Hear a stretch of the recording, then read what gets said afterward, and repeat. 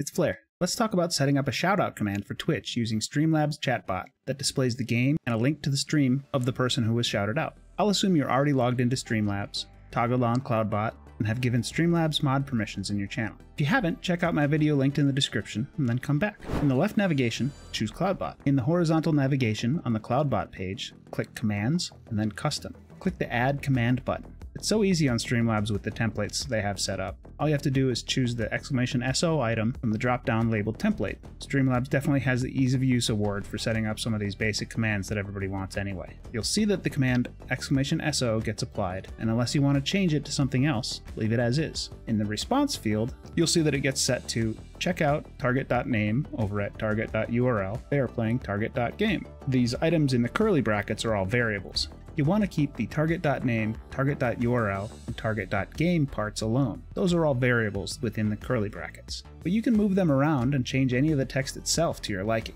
If you need help formatting this the way you want, let me know in the comments and I'll help you out. Leave the reply in selection to chat. Under permissions, uncheck the regulars and subscribers so only mods and the streamer can use this command. Now you can click confirm and you should be good to go.